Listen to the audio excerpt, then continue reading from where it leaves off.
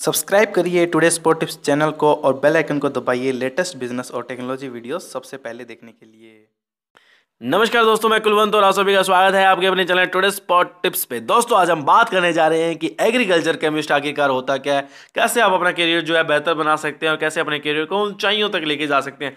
आज इस वीडियो के अंदर हम पूरी जानकारी देने जा रहे हैं, तो लास्ट तक इस वीडियो को जरूर देखिएगा ताकि आपको पूरी जानकारी अच्छे से समझ में आ जाए। उसके बाद अपने करियर का चुनाव जो है आप अच्छे तरीके से कर पाए। तो चलिए दोस्तों जान लेते हैं एग्रीकल्चर केमिस्ट के बारे में। दोस्तों एग्रीकल्चर केमिस्ट की जहां तक बात करूं तो दोस्तों इसका मुख्य काम जो होता है वो कृषि उत्पादों के विकास से ही जुड़ा होता है और कृषि से संबंधित जो भी समस्या होती है उसके समाधान के लिए क्या है कि एग्रीकल्चर केमिस्ट की डिमांड दिन प्रतिदिन क्या है कि काफी ज्यादा बढ़ती जा रही है। और बढ़ती हुई डिमांड क्या है कि देखते हुए क्या है कि आप इसके अंदर करियर अपना बेहतर जरूर बना सकते हैं। दोस्तों जैसा कि हम सभी को पता है कि आज के टाइम के अंदर कृषि के अंदर क्या है कि ज्यादातर क्या है कि कीटनाशक और रसायनों का काफी तेजी से इस्तेमाल जो है बढ़ता जा रहा है। और बढ़ते इस्तेमाल के कारण क्या है कि अब एग्रीकल्चर जो केमिस्ट होता है इसका मुख्य काम ये होता है कि जो बढ़ता हुआ इस्तेमाल है कीटनाशक रसायनों का उससे क्या है कि लोगों पर उससे क्या प्रभाव पड़ रहा है उसको देखना होता है।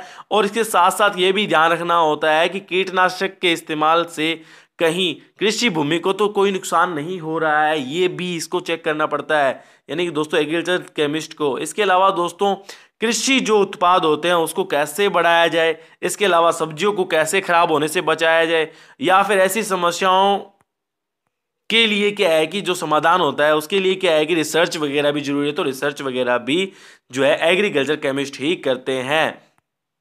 अब दोस्तों इनकी डिमांड वगैरह की बात करें तो दोस्तों इनकी डिमांड क्या है कि एग्रीकल्चर केमिस्ट की डिमांड क्या है कि बायोटेक्नोलॉजी और फार्मास्यूटिकल, इसके अलावा दोस्तों कृषि क्षेत्र के अंदर काफ़ी ज़्यादा इसकी डिमांड है और आप भी इसके अंदर अपना करियर जो है बेहतर बना सकते हैं। और सैलरी वगैरह की बात करें तो दोस्तों अगर आपका इंटरेस्ट है और आप रिसर्च वगैरह के अंदर आपकी रुचि है तो आप ना जरूर एग्रीकल्चर केमिस्ट बनकर अपना करियर जो है बेहतर बना सकते हैं।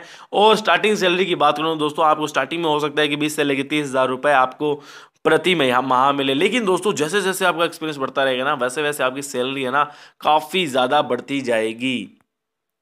अब अगर आप एग्रीकल्चर केमिस्ट बनना चाहते हैं तो आप आसपास में गूगल करके चेक कर सकते हैं कि आसपास में कौन से ऐसे कॉलेजेस हैं जहां पर क्या है कि एग्रीकल्चर केमिस्ट के जो कोर्सेज वगैरह जहां पर करवाए जाते हैं, और वहां पर जाकर आप एग्रीकल्चर कोर्सेज वगैरह यानी कि केमिस्ट वगैरह कोर्सेज वगैरह करके अपने जो करियर बेहतर बना सकते हैं। वहां पर पूरी जानकारी डिटेल आप चेक कर सकते हैं। उसके बाद क्या है कि उसमें एडमिशन वगैरह लेकर आप एग्रीकल्चर केमिस्ट बनकर अपना करियर जो है बेहतर राह पर लेकर जा सकते हैं। उम्मीद करता हूं दोस्तों आपको वीडियो पसंद आएगी, वीडियो को लाइक करें और हो सके तो चैनल सब्सक्राइब बनाना बोले, क्योंकि मैं आपके सामने ऐसी वीडियो लेकर आता रहता हूं। तब तक के लिए दोस्तों जय हिंद, वंदे मातरम।